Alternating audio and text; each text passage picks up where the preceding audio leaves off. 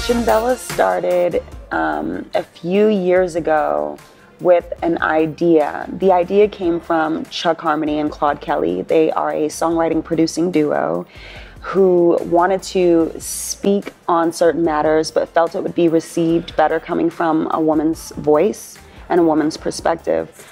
They're not rushing me, you know what I mean? And I appreciate that, because the industry will have you feeling like you are so behind and you got a lot of catching up to do and you don't have a lot of time to do it, so you better just get it as quickly as you can. But they understand the process.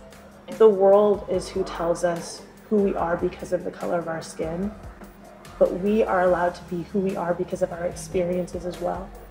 And little girls need to know that.